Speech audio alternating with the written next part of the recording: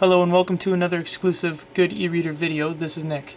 Today I'm going to show you how to load ebooks on the Barnes and Noble Nook. What you first want to do is you want to grab your Barnes and Noble Nook. Now please excuse me, the autofocus will be on because I am doing this one-handed and I don't have time to focus.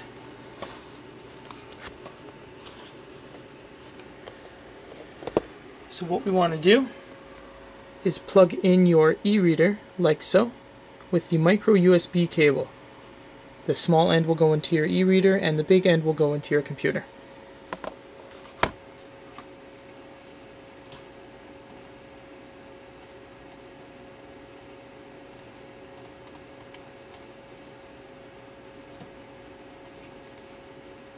After that, after you plug it in, you're going to get a prompt that looks like this. It's going to say Nook and then whatever drive number it is, and you want to select Open Folder to view files.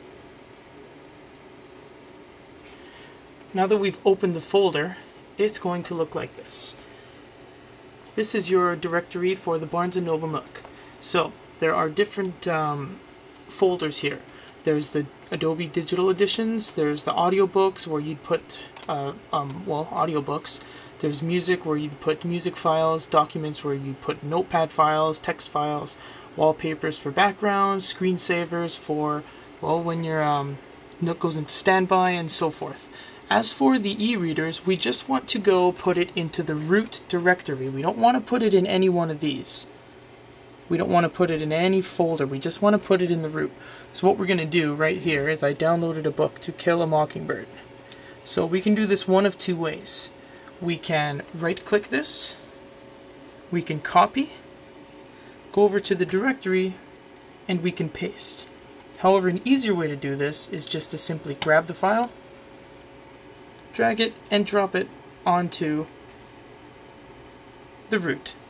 And there you see To Kill a Mockingbird on the Nook. So what we're going to do next is we're going to safely remove it.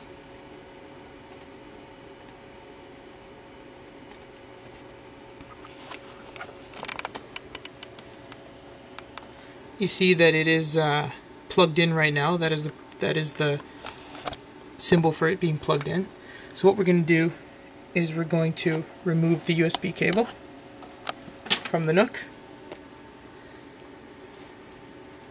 And it says that it goes to the standby screen, and at the bottom is the touch screen. So what we want to do now that we've loaded our book onto the Nook is press My Library.